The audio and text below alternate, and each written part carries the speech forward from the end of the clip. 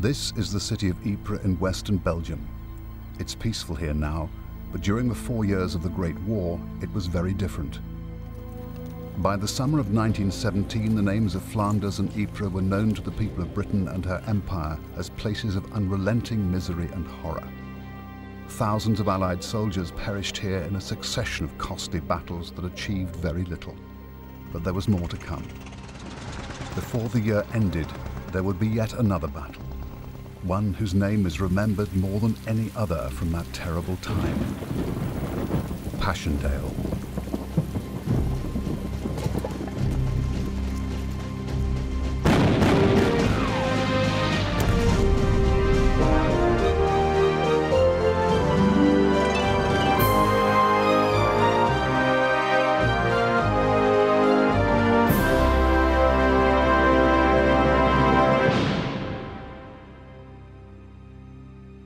By the summer of 1917, Ypres had been devastated by 3 years of total war. During that time, the city had figured prominently in some of the Great War's most critical events. In the first few months of the war, during the late autumn of 1914, this medieval stronghold had been subjected to a sustained attack by the advancing Germans. It was destined to undergo systematic destruction. The fight for control of the Ypres area would last for the duration of the war.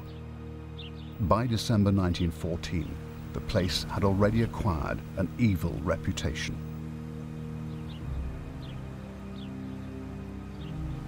Rising only slightly above this destruction on the slopes of a ridge stood a few villages whose capture seemed to elude the best efforts of the British. Their names were destined for immortality in the Great War's list of murderous places: Hooge, Gelleveld, and Zonnebeek. But the most significant, occupying the highest part of the ridge, was the village of Passchendaele. This place has exerted a fascination upon succeeding generations, not just for the desperate battle which ground to a halt here in November 1917, but also because of its unusual and poetic English pronunciation, Passchendaele. As the many memorials to the sacrifice here suggest, nothing could have been further from the reality of battle in 1917. Following the opening bloody encounters to the east of Ypres in 1914, the trench lines and no man's land had become firmly established. Britain declared war on August the 4th when the Germans invaded Belgium. Their strategy, known as the von Schlieffen Plan, was to push on rapidly in a wheeling right hook to seize Paris. They also intended to capture the channel ports for use as U-boat bases. The Germans had almost reached the coast by the time British troops were landed, the two sides finally clashing in Flanders at Ypres, where they remained locked in combat for the rest of the war. In the first month of war, the British regulars had already fought several major engagements in northern France. Before 1914, the British Army's main role had been to police the empire. The expeditionary force, which was sent to Belgium, numbered only 100,000 men, but they were highly trained and motivated. But now, like their generals, they were faced with something quite different: the massed force of the German army, capable of fielding 4 million troops. Ranged against the Germans was a combined force: the British, the tiny Belgian army, and 4.5 million French. As the Germans probed westwards, the first skirmishes in the Ypres sector began on the 16th of October near the village of Westrasbeek, 5 miles northeast of Ypres. Here, British household cavalry units drew their first blood and sustained their first casualties. On the 19th of October 1914, the First Battle of Ypres began. The following day, the nearby village of Poelcapelle fell to the Germans. On the 22nd, near the village of Langemark, there was a particularly bloody encounter. Across these open fields, massed ranks of youthful German volunteers, most of them students, marched singing towards the perplexed British troops, who opened fire with devastating effect. Their slaughter is remembered here in the German war cemetery at Langemark. It bears testimony to the deadly accuracy of the British regulars, who in 1 minute could loose off more than 23 rounds of aimed rifle fire. The German stranglehold was now closing around Ypres. The front line was established along a string of villages: Langemark, Zonnebeek, Gelleveld, Hollebeek, Wischart, and Messines. The shape of the front had a distinct bulge. it became known as the salient, a term used to describe any deviation from the otherwise straight trench lines. On the 31st of October, the Germans attacked across a wide front east of Ypres, breaking through the British lines at Gelliveld. There, in the grounds of the chateau, they were held by the 2nd Worcesters, who drove them back with a spirited bayonet charge and accurate rifle fire. Thanks to their prompt action, the German advance was temporarily halted. In the next few days, the Germans captured the villages of Hollebeek, Wishart and Messines to complete their dominance of the higher ground. This despite a heroic stance by the London Scottish on Messines Ridge, when they lost 321 out of 750 men. By the middle of November, the fighting was losing impetus. Deteriorating weather conditions and exhaustion among the troops meant they had to dig in, establishing trench lines that would remain for the rest of the war. Those last 4 hectic months of 1914 had witnessed the near annihilation of Britain's expeditionary force. The British regulars had earned the scorn of the Kaiser, who called them that contemptible little army. Thereafter, the survivors prided themselves in being known as the Old Contemptibles. In contrast to this, the German General von Moltke praised them as a perfect thing apart, their sacrifice eventually enabling the British to secure Ypres and the routes to the Channel ports. In the meantime, the Territorials had to take the strain while Kitchener's new army was being trained. The end of the year also brought snow and the first Christmas in the trenches. For the opposing soldiers, it also brought a brief respite from war. On Christmas Day, a series of spontaneous truces broke out, bringing the two sides face to face. Here, near the village of Messines and at other places along the line, parties of Germans and British met in no man's land in what was a remarkable snub to the policy of offensive at all costs. British High Command ensured that any such spontaneous acts of friendship should not be allowed to happen again.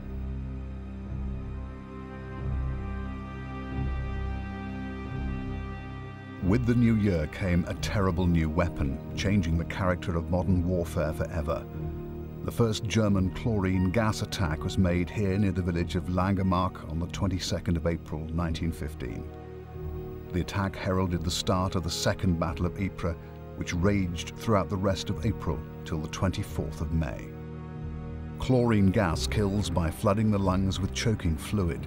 Many thousands of men would die from its effects in the next few years. It blinded and disabled hundreds more who had little or no protection against the fumes. The impact was devastating. The only advice they'd been given was to urinate on their socks and cover their nose and mouth. This proved almost totally ineffective. On April the 22nd, the trenches in front of the deadly cloud were occupied by French colonial troops who broke and ran, leaving a 5-mile gap in the Allied line. British and Canadian troops were rushed in to check the German advance. This memorial is a stark reminder of that first gas attack. It was a watershed in the history of warfare. Any pretense at chivalry had now gone. Within the space of 6 months, 2 epic defensive battles had been fought by Allied armies east of Ypres. Soldiers posted here approached the place with a sense of dread. Such was its reputation. The effects of battle were ever present. Shelling and the constant rattle of machine guns meant it was never still. Over a period of a few months, this once proud city was reduced to a shattered ruin by the constant German bombardment. It was known that they could drop a shell with pinpoint accuracy when and where they pleased. Few men could withstand the strain of frontline conditions for very long, and it became vital to rotate units within each division and brigade in and out of the line as quickly as possible. To add to the general discomfort, mud was a major problem in the salient. When it rained, conditions underfoot became almost impossible. The delicate drainage system on the Flanders Plain had taken generations to construct, but the constant shelling destroyed it in just a few weeks. At Ypres, artillery was king of the battlefield, the gunners of both sides constantly probing for each other with counter-battery fire. The legacy of the gunners was everywhere. An endless stream of casualties was pumped back from the front, causing cemeteries to grow with a predictable regularity. During 1916, there was little respite as the steady attrition which characterized death in the salient drained the army of thousands of its finest troops, In July that year, the Battle of the Somme began in France. There too, the killing was relentless. Haig had long been convinced that the war could only be won by defeating Germany on the Western Front. In April 1917, the French had failed disastrously south of Ypres and were now in desperate need of support. To add to the Allies' problems, the menace of U-boats were now a major threat as they spread even further into the Atlantic and the Mediterranean in search of targets. The total tonnage sunk was growing alarmingly with every passing month. To counter this and help the French, Haig planned a major offensive from the Ypres salient, which would draw the Germans into a battle to protect their supply routes and their submarine bases at Ostend and Zeebrugge. There were also growing concerns about the French army's ability to carry on in the face of ever-mounting casualties. As on the Somme, the British Army's willingness to support her Entente partner would be tested to the very limit of the soldiers' endurance.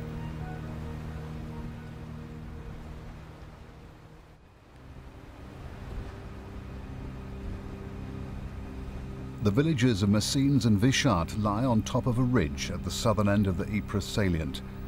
During the first few weeks of the war, they had fallen to the rapidly advancing Germans and had remained in their hands.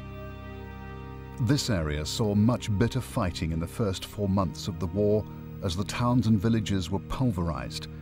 The whole landscape was obliterated by the ever-increasing volume of artillery fire. Among the many thousands of German troops defending the ridge was a young soldier who was destined to survive the carnage. Adolf Hitler had been recruited into the 16th Bavarian Reserve Infantry Regiment when war was declared in 1914. He'd arrived on the salient in October and saw action at Beslair and Gelleveld before being posted to the Messines-Wishart sector.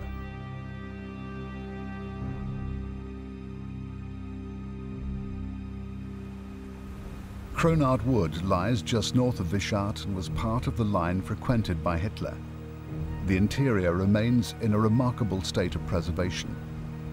It was among these mine workings and blockhouses that he fought the British in November 1914. His bravery in action had earned him the Iron Cross and a reputation for luck. Soon after leaving one of these dugouts, he narrowly avoided death when it was struck by a British shell, killing or wounding everyone inside. As the fighting became more centered on Messines and Wishart, Hitler was promoted to the rank of corporal and given the job of dispatch runner, taking messages back along the trenches from the front line to the regimental command headquarters at Messines Church. In the first year of the war, the church exterior was systematically destroyed, the crypt providing shelter as an emergency casualty clearing station. It's most probable that Hitler took shelter here as the guns reduced the village to a featureless wasteland of rubble. In 1916, Hitler was transferred to the Somme front where he was wounded in the thigh. In 1918, he was again awarded the Iron Cross First Class. His citation read, "For personal, cold-blooded bravery and a continuous readiness to sacrifice himself." It is a tragic irony that of the countless thousands who died in the salient, Hitler should survive his wounds. The course of the 20th century might have been very different had any one of them proved fatal. General Herbert Plumer was given charge of the British attack on Messines. Known as Daddy Plumer, he was a favorite with the men. This was due to his concern for saving lives and making sure that each assault was meticulously planned. Plumer's plans for the Messines attack had been started as far back as 1915. Along the Messines-Wishart ridge, he'd ordered the sinking of 24 deep mine shafts. They stretched for 13 miles under the German lines. The plan was to burrow underneath the German positions and hollow out a large chamber, which was then packed with up to 100 tons of high explosive. They would be detonated just before a major attack was planned to begin. In 1916, the priority was to maintain the secrecy of the mining operations while making sure that the explosives would be in place for the as-yet-to-be-determined date of attack. Haig knew that any attempt to break out towards the Channel ports would first mean recapturing the high ground of the Messines-Passchendaele ridge. But before Passchendaele could be taken, Messines had to fall. This was vital so that troops fighting their way up the Passchendaele ridge could do so free from enemy observation and artillery fire. Underground, the miners were still relentlessly inching their way towards the German lines. To keep pace with this mammoth effort, civilian miners were hurriedly drafted into the army. They soon found themselves at the front. We never did any drill. They were in too big a hurry to get us there. They say there was miners from all parts of the country, and they were drafting them into Chatham Royal Engineers Depot. And this was really something new. There were Irish tunnellers from the London Underground. There were Scottish miners, Welsh miners, Northumberland, Durham, Yorkshire, every part of the mining field of this country. And they were all drafted in together. Within a week of enlisting, I was in the front line, right in the Ypres salient. Meanwhile, the French were in trouble. Following a series of crushing defeats, the army's morale was badly shaken. Acts of collective indiscipline, or more plainly mutiny, were causing havoc among the disillusioned troops. It soon became clear that any French cooperation in the attempt to break out from Ypres would be limited. Field Marshal Haig was convinced that the need for offensive action was vital if pressure was to be kept on the German army. The decision had finally been taken to launch the attack on the Messines Ridge in the early hours of June 7th, 1917.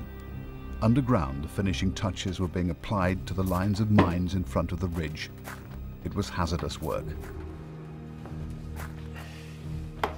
It was known the enemy miners were also at work, and occasionally work was suspended while attempts were made to locate them using geophones. They could occasionally be heard without such instruments. One morning, at dawn, the enemy put down a barrage over the area where he suspected the shaft to be, and hardly had the men at the top of the shaft got down to the dugout when a camouflet was fired, causing a minor earthquake. This was not a charge intended to blow to the surface, but to wreck the British gallery and hopefully trap their miners and leave the Germans in a position to resume their own operations. Of the 24 mines sunk, only 19 were to be fired. The workings of Petit Duvet farm had been discovered by the Germans and flooded. Another 4 at the extreme south of the line would not be fired as they were now outside the revised front of attack. On the 7th of June, the battle for the capture of Messines Ridge was finally engaged. It was preceded by the biggest artillery barrage of the war to date. 3.5 million shells were loosed off at the German trenches. Then at 3:10 a.m., the 19 mines were blown. The time was exactly 10 minutes past 3 when I gazed ahead to witness the tremendous upheaval. A sheet of flame shot aloft to an immense height. A monstrous curtain of crimson drawn up suddenly along the whole crest and crowned with foaming black smoke. To our dazzled eyes, it seemed to hang thus for several seconds, while our trench rocked with a reaction. The arrows on this aerial photograph point out British troops skirting a mine crater as they pursue the stupefied Germans. They pushed ahead as quickly as possible to take advantage of the German panic. Many of the craters caused by the devastating explosions are still visible today, evidence of the awesome power unleashed. Most are now filled with water or ringed by a protective curtain of trees. When the mines went up, they took an estimated 10,000 Germans with them. Most were simply vaporized as the huge fountains of earth rose more than 200 feet in the air. The mine at Spanbroekmolen was one of the biggest to be detonated. The tunnel began here at this farmhouse, some 1,000 yards from the crater. It was, however, detonated some 15 seconds late, by which time the Ulstermen of the 36th Division had already gone over the top. Some were caught and crushed by falling debris. 100,000 troops advanced towards the remains of the Messines Ridge, supported by 72 of the latest Mark IV tanks. The circles on this aerial photograph show 2 tanks which became stranded amongst the morass of shell holes. General Plumer had perfected the tactic of the creeping barrage, the idea being that the attacking troops stayed as close as possible behind a moving curtain of high explosive. It proved effective, as the Australian 3rd Division attacked across the River Duvet, which was actually little more than a stream. They advanced up this gentle slope to be met with only token resistance. On their left, the New Zealanders had the task of taking Messines village. Ulan Trench was the German front line and first objective. The 1st Rifle Brigade took these blockhouses with little resistance before pushing on to the village.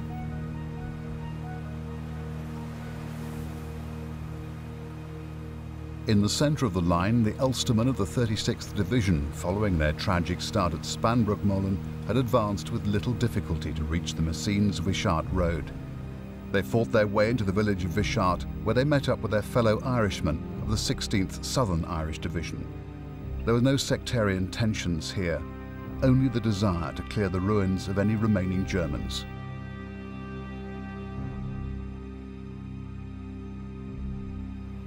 Further up the line, units of the 7th Loyal North Lancashires and the 9th Cheshires were committed here, where the mines at Petit Bois and Hollandshire Farm had wrought havoc among the defenders.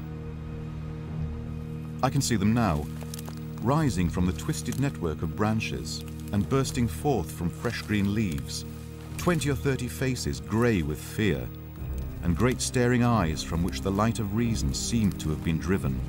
And they appeared before us with a forest of upthrown hands. Some cried out and gesticulated. Some threw themselves down and grovelled at our feet. It was a terrible and unnerving sight. The biggest mine to be exploded on the day was here under the village of Saint-Eloi at the extreme northern end of the line. Once again, the mine and the artillery had done their job. German resistance was negligible and the objectives quickly achieved. All along the line, the Allied forces had met with success and a minimum of casualties. 12 hours after the start of the attack, the advancing troops had taken all of their main objectives, a virtually unheard of event given the usually turgid nature of fighting on the Western Front. It had been an outstanding success for General Plumer and his staff. The Battle of Messines was the first great set-piece victory for the Allies in the Great War. It had demonstrated the value of thorough preparation and planning. It was an object lesson within the checkered history of the war of how to fight and win a limited engagement while achieving defined objectives. Most of the Allied casualties in the Messines attack were sustained after the achievements of the first day, as troops bunched up waiting for the orders to follow up. The fighting continued in a desultory fashion as the Germans withdrew to their prepared defences on the Walnerton line, some way behind Messines village. Today all is quiet here. The huge explosions which once ripped this landscape apart are long gone, except that is for the 4 mines that were left at the southern end of the line. Much to the consternation of local farmers, one of them went up without warning in 1956, when an electrical storm set off the explosive underneath. As for the other 3, no one is quite sure exactly where they are. They remain a sinister presence and a reminder of the awesome power unleashed as part of the first British victory of the Great War.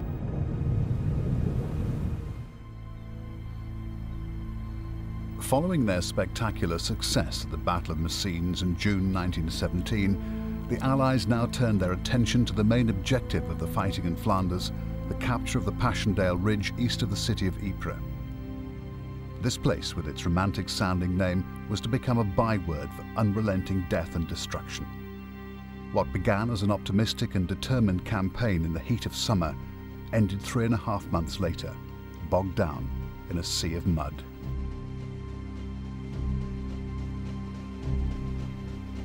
Of all Ypres' terrible conflicts, Passchendaele was the one which came to symbolize the true horror of Flanders. While the great defensive battles of 1914 and 1915 had given the place the distinction of heroism and seen the first use of gas, the 1917 battle took on a terrible momentum of its own. In the early years of the war, it was volunteer soldiers who came here to Ypres in their thousands. The toughened soldiers of the regular army, the Saturday night soldiers of the territorials, and, during 1916, the Kitchener Volunteers. Fortunately for the morale of the British Army, the men who had survived the Somme battles were a resilient lot. By 1917, the attitude of British soldiers on the Western Front had changed. Their experiences on the Somme in 1916 had led to the development of more effective infantry tactics. Commanders on the spot now knew the value of trained troops and the need to preserve them. More than 50 divisions were brought here to take part in the Third Battle of Ypres, Many divisions of Kitchener's army, such as the 18th and 30th, had already established a reputation for competence and success on the Somme and at Arras earlier in 1917. Artillery had also improved, both in the number of guns and in the quality of the gunnery. Training and tactics had developed since the tremendous bombardment which had opened the Somme offensive the previous year. Effective use of artillery was now recognized as central to any hopes of success. Those skills and the ability to recover from Passchendaele's enormous appetite for casualties would be put to the supreme test on the flat land below the ridge. Following the brilliantly planned and executed Messines offensive, General Plumer and his staff were denied the opportunity to repeat it at Passchendaele. Field Marshal Haig, the British Commander-in-Chief, chose instead to appoint Sir Hubert Gough. He was to lead the attack north of Ypres. Haig had wrongly calculated that the younger man might have more thrust in the attack. His miscalculation would cost many lives. At this stage, Haig was convinced that the process of attrition, wearing down and exhausting the enemy, was still of vital importance. Historians still debate why he delayed the attack on Passchendaele after the success at Messines. Whether waiting for the French or taking more time to train his troops, the loss of time when the weather and ground conditions were ideal would prove costly. Whatever else he may have been as a general, Haig was never a lucky one. Flanders now experienced the worst August downpour for 75 years. The battle plan was to force the enemy to fight by threatening the channel ports of Ostend and Zeebrugge, from where German U-boats were attacking Allied shipping. But first they had to take the higher ground of the Passchendaele Ridge. On the right flank, the attack was towards Gelleveld along the axis of the Menin Road. On the left, the objective was the German defences on the Pilkem Ridge. The phrase higher ground could be misleading, but in the context of Flanders, any prominence which rose to 60 metres or more was of great military value.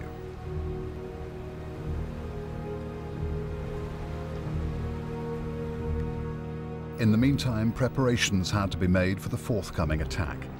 Men and artillery would have to be moved into place and supplies and ammunition stockpiled. Many of the troops were put through detailed and exhaustive rehearsals and provided with giant plans of the battlefield so they might study the plan of attack. During the next 6 weeks, an enormous logistical exercise was undertaken to gather the necessary men and material to this once quiet corner of Belgium. This delay following the capture of Messines Ridge gave the Germans time to recover and build stronger defences. They constructed hundreds of concrete bunkers to guard the Passchendaele Ridge. They could only be overcome with a series of wearing-down battles, confounding Haig's initial idea of a breakthrough. Gough and Haig had determined that the attack in the north from Pilkem Ridge towards Passchendaele would be the last high ground to be taken before the British broke through towards the coastal ports. While the battle raged on the ground, the air war now began in earnest. Although the Second World War is often considered as the time when conflict in the air became an essential part of total warfare, the fight for air supremacy in the weeks prior to the Battle of Passchendaele was vitally important to British hopes of a successful outcome. Because of the way in which the Germans had taken advantage of every fold in the ground, many of their defences were not visible to forward artillery observers. British guns were therefore often reliant on map coordinates and targets revealed by air observation and photographic reconnaissance. It was here that the fledgling flyers of all sides earned their wings. These men were enlisted into the ranks of the Royal Flying Corps from the Navy and the Army. They were a cavalier bunch with an often devil-may-care attitude, perhaps prompted by the fact that life could be all too short. Casualties grew as the number of flights increased and the quality of enemy fighter aircraft improved. The men flew without the benefit of parachutes, taking to the air in flimsy machines with little in the way of protection. If their aircraft was hit, it was most likely to catch fire. Many airmen carried a revolver or cyanide so that they could take their own life rather than be burnt alive or fall to their death. The Germans had been quick to realize the need to limit British air activity as clashes between them grew in number and intensity. The most notable of these was a dogfight over the Menin Road, involving 94 fighter planes at heights of up to 17,000 feet. A British balloon came down in flames, not far from the camp this afternoon. The observer got away all right in his parachute. About 5 minutes later, we saw a Hun balloon come down in flames opposite us. Only during the last week of July did it become clear that the German air defences were slowly weakening. If the gunners below could spare them a glance, it was only for the briefest of moments. These men were engaged in their own deadly game. During July, the British Fifth Army assembled a massive strength of more than 2,100 pieces of artillery. Throughout this period, both sides probed for each other's positions in a desperate duel to gain the artillery supremacy. The heavy guns were capable of reducing the enemy positions to piles of featureless rubble. In an attempt to counter this, the Germans built a series of deep, heavily fortified bunkers. One of these impressive structures has survived, built into the quarry of a brick factory near the village of Zonnebeek. The Bremen Redoubt was built complete with electric light and accommodation for more than 100 troops. Places like this proved to be major obstacles for the advancing British. Their great strength ensured that soldiers would survive any bombardment and emerge ready to fight. In 2 weeks of preparatory bombardment of German positions and the first 3 days of battle, the British gunners fired a staggering 4,283,550 shells. Such an incredible weight of firepower was the ultimate expression of the idea that the artillery could conquer while the infantry would follow up and occupy. The consequence of these massive bombardments was the complete devastation of the Flanders drainage system. Water gathered in countless interlinked shell holes, unable to drain away. The shell fire also destroyed the embankments that were needed to contain the many small streams which were essential to keep the water table below ground level. While this might have been a manageable problem in fine summer weather, the battle for Passchendaele was destined to be fought in the most appalling conditions. In reality, the battle for Passchendaele was a series of engagements. It started on the 31st of July with an attack on Pilkem Ridge. In the following 3.5 months, places like Gelleveld, Polygon Wood, Zonnebeek, Brutzinde, Saint-Julien, Langemarck and Poelcapelle would become notorious killing grounds. Gough had failed to recognize the importance of the German defenses here on the Pilkem Ridge and on the Gelleveld Plateau. As the British troops advanced, they encountered a series of heavily fortified German pillboxes seen on this aerial photograph. These strongpoints had been sited to take best advantage of the terrain and caused many problems and casualties. Initially, the British made good progress towards and through the German outposts on the Pilkem Ridge, pushing northeast of Ypres towards Langemarck and into Saint-Julien, where fighting for control of the ruins continued for 3 days. German counter-attacking troops halted and in some cases pushed the British back. As the casualties rose sharply, one of the most unfortunate among them was Captain Noel Chavasse, a medical officer with the Liverpool Scottish. He was hit by a shell splinter on the opening day of the battle near Mousetrap Farm and died 3 days later. He was posthumously awarded the Victoria Cross for his efforts in treating and bringing in wounded from the battlefield. Royal Army Medical Corps doctors and medical staff were often near the front, taking the same risks as the men. Chavasse was the only man in the Great War to be awarded the Victoria Cross twice. He was buried in Brandhook Cemetery, where this unique headstone is a reminder of the cost of the battle.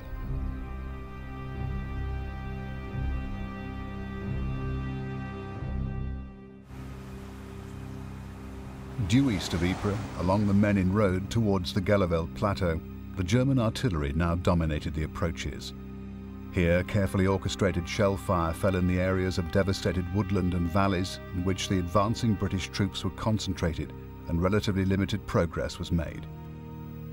Behind the British lines, places like Hellfire Corner achieved a grim notoriety.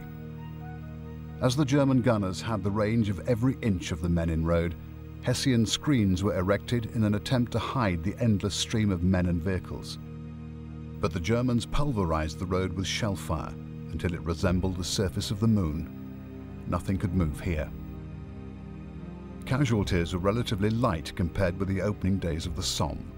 But it soon became clear that due to the German tactic of defence in depth, most of the casualties were suffered not during the initial assault, but while trying to secure new forward positions. The Messines Road and Hellfire Corner became known to the troops as lethal places, even on this deadly battlefield.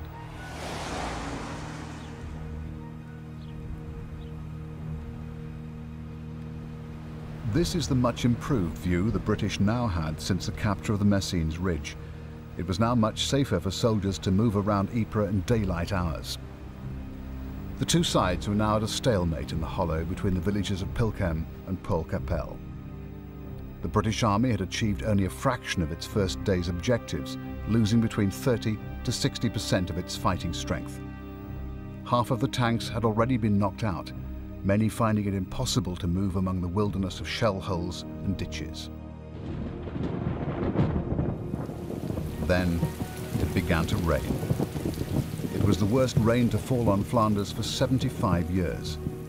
Soon the downpour transformed the battlefield into a swamp.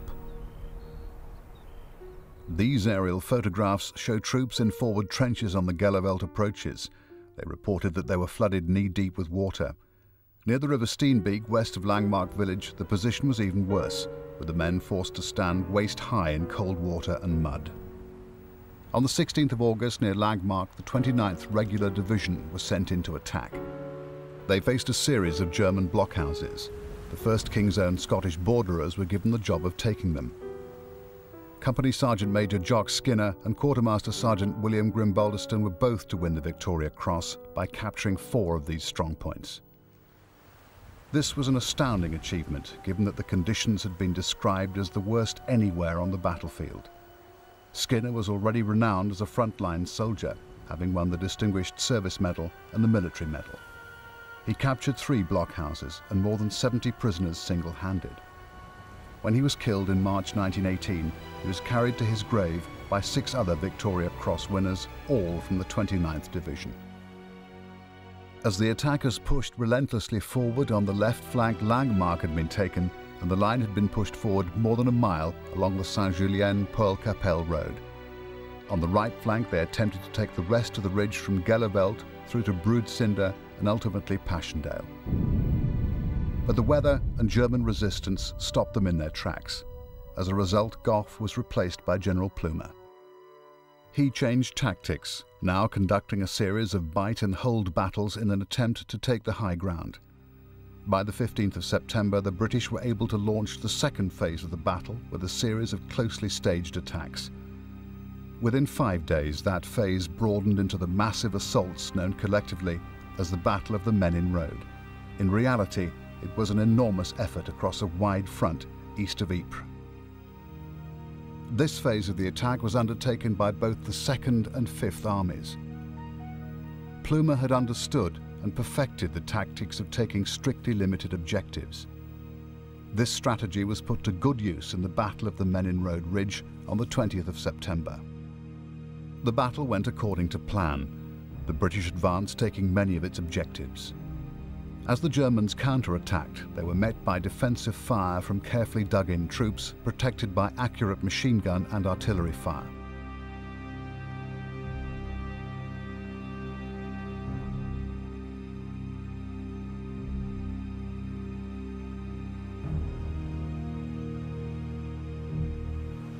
Typical of the intensity of the fighting was that which took place here on this gentle rise known as Hill 60. It was originally formed by spoil dug out when the Ypres to Armentières railway line was built, and was the scene of some of the bitterest fighting anywhere on the battlefield. It changed hands on a regular basis, both sides suffering enormous casualties in the process. Here the explosion of many mines and constant shelling made it one of the most dreaded places on the front. Hill 60 took its name from the fact that it rose a mere 60 meters above sea level. But that was enough to guarantee its value as an observation post. Whoever held it had a clear view to Ypres.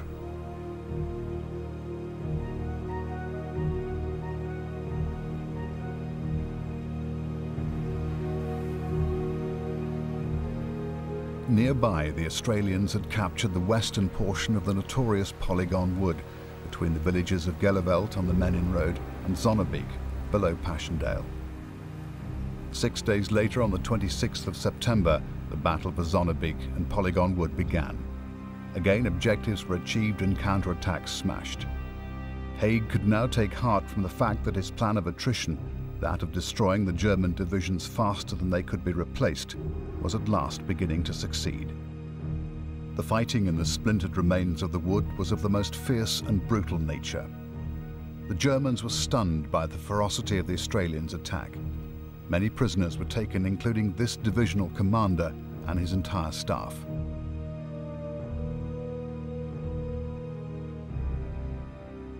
The Australians were to suffer some of their worst experiences of the war here, ranking along with those of Gallipoli and the Somme. This mound was a feature of the wood before the war, used as a rifle range by the Belgian army.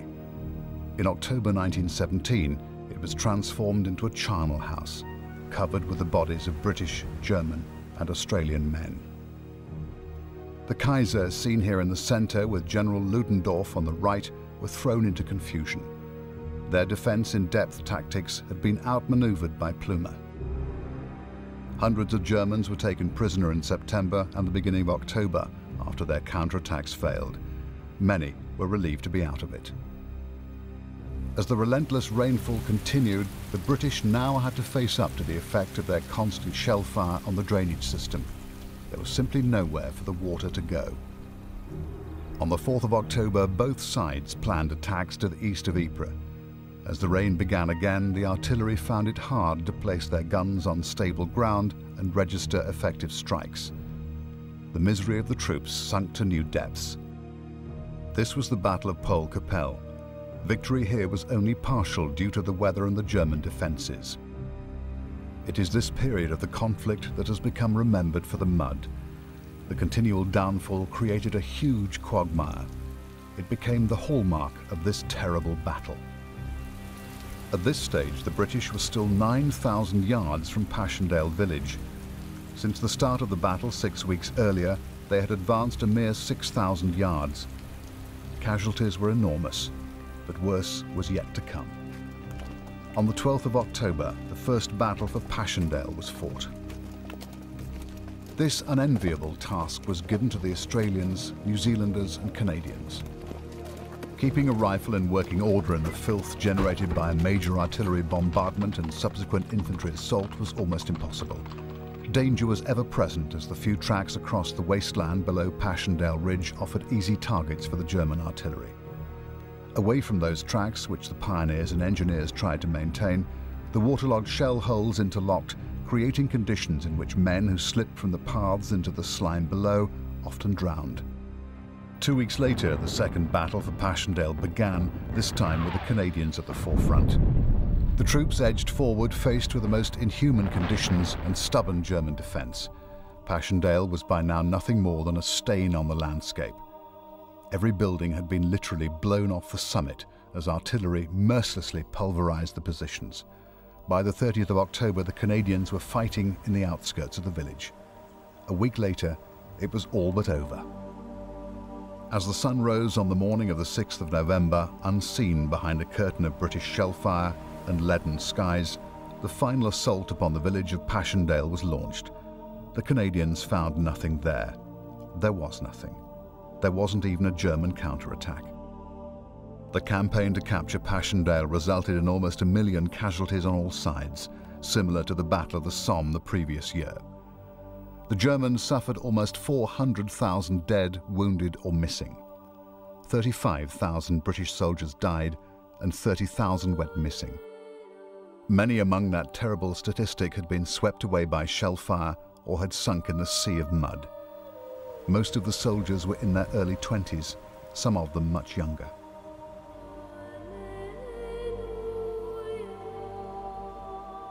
The scale of the German casualties was so high that they never fully recovered. Their Commander-in-Chief, General Ludendorff, concluded that the losses at Passchendaele would eventually cost them the war.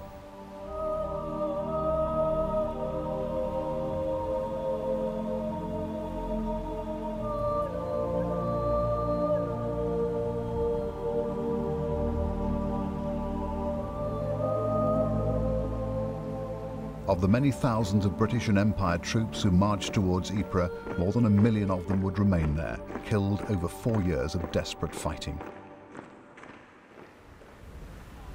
The Menin Gate was built after the war in Ypres to commemorate the missing. Every night at 8 o'clock, members of the local fire brigade sound the last post, lest we forget the terrible sacrifice made here.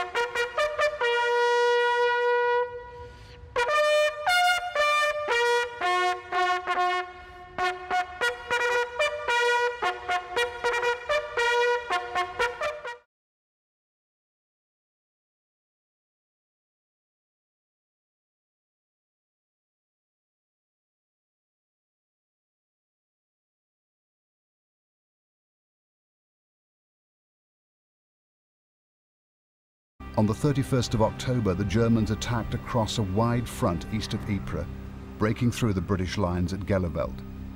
There, in the grounds of the chateau, they were held by the 2nd Worcesters, who drove them back with a spirited bayonet charge and accurate rifle fire.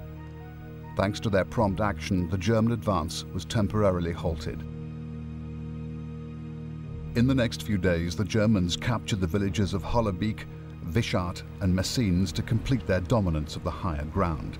This despite a heroic stance by the London Scottish on Messines Ridge, when they lost 321 out of 750 men. By the middle of November, the fighting was losing impetus. Deteriorating weather conditions and exhaustion among the troops meant they had to dig in, establishing trench lines that would remain for the rest of the war. Those last 4 hectic months of 1914 had witnessed the near annihilation of Britain's expeditionary force. The British regulars had earned the scorn of the Kaiser, who called them that contemptible little army. Thereafter, the survivors prided themselves in being known as the Old Contemptibles. In contrast to this, the German General von Moltke praised them as a perfect thing apart, their sacrifice eventually enabling the British war's most critical events. In the first few months of the war, during the late autumn of 1914, this medieval stronghold had been subjected to a sustained attack by the advancing Germans. It was destined to undergo systematic destruction, as the fight for control of the Ypres area would last for the duration of the war. By December 1914, the place had already acquired an evil reputation.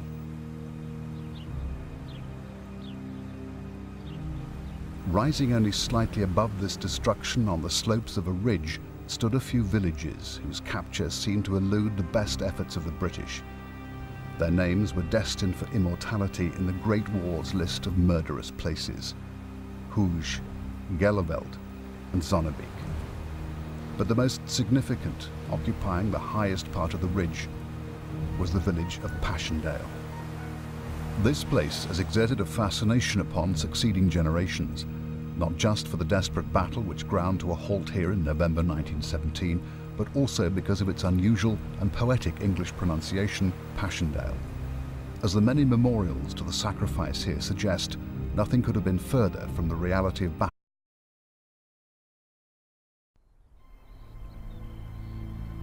This is the city of Ypres in western Belgium.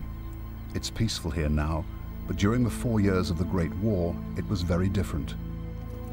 By the summer of 1917, the names of Flanders and Ypres were known to the people of Britain and her empire as places of unrelenting misery and horror. Thousands of Allied soldiers perished here in a succession of costly battles that achieved very little. But there was more to come. Before the year ended, there would be yet another battle, one whose name is remembered more than any other from that terrible time: Passchendaele.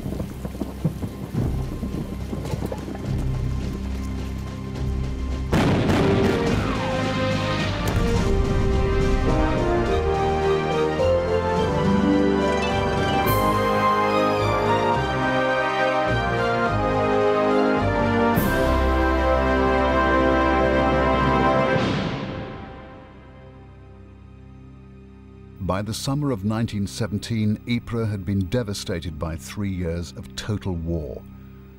During that time, the city had figured prominently in some of the great French. As the Germans probed westwards, the first skirmishes in the Ypres sector began on the 16th of October near the village of Westrasbeek, 5 miles northeast of Ypres. Here, British household cavalry units drew their first blood and sustained their first casualties. On the 19th of October 1914, the First Battle of Ypres began. The following day, the nearby village of Poelcapelle fell to the Germans. On the 22nd, near the village of Langemarck, there was a particularly bloody encounter. Across these open fields, massed ranks of youthful German volunteers, most of them students, marched singing towards the perplexed British troops who opened fire with devastating effect. Their slaughters remembered here in the German war cemetery at Langemarck. It bears testimony to the deadly accuracy of the British regulars who in 1 minute could loose off more than 23 rounds of aimed rifle fire. The German stranglehold was now closing around Ypres. The front line was established along a string of villages: Langemarck, Zonnebeek, Gelleveld, Hollebeek, Wischat and Messines. The shape of the front had a distinct bulge. It became known as the salient, a term used to describe any deviation from the otherwise straight trench lines. Battle in 1917. Following the opening bloody encounters to the east of Ypres in 1914, the trench lines and no man's land had become firmly established. Britain declared war on August the 4th when the Germans invaded Belgium. Their strategy, known as the von Schlieffen Plan, was to push on rapidly in a wheeling right hook to seize Paris. They also intended to capture the channel ports for use as U-boat bases. The Germans had almost reached the coast by the time British troops were landed, the two sides finally clashing in Flanders at Ypres, where they remained locked in combat for the rest of the war. In the first month of war, the British regulars had already fought several major engagements in northern France. Before 1914, the British Army's main role had been to police the Empire. The expeditionary force, which was sent to Belgium, numbered only 100,000 men, but they were highly trained and motivated. But now, like their generals, they were faced with something quite different: the massed force of the German army, capable of fielding 4 million troops. Ranged against the Germans was a combined force: the British, the tiny Belgian army, and 4.5 million